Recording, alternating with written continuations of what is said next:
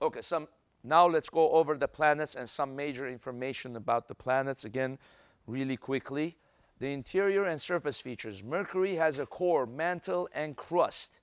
But what stands out about Mercury is that its core is very large in comparison to its overall size. So most of its interior is the core. Okay? Its core is the largest in the solar system in comparison to its overall size. The Mariner 10 mission observed the magnetic field on Mercury, which is indicative of a molten core.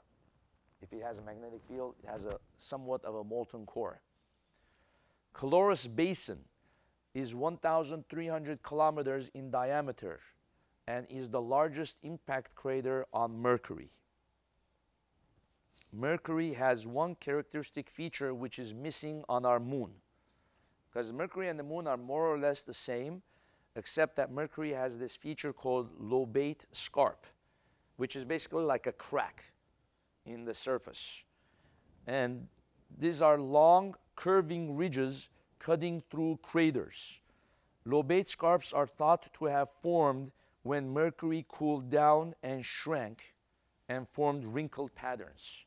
So when it cooled, it shrank, and then it wrinkled and formed these cracks. So this is called Lobate scarp. This is a picture of the interior of Earth. Earth's iron core is 55% of the diameter of the entire planet, or 17% of its volume. For Mercury, look at that. Whereas Mercury's iron core is about 75% of the planet's diameter, or 42% of its volume. So a huge portion of Mercury is the iron core. And that's why its density is very high, right? It's the second densest planet.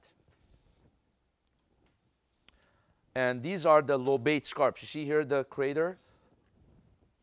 This is the Lobate scarp that I was talking about. It goes through, then it cracks all the way. Our moon does not have that feature, okay?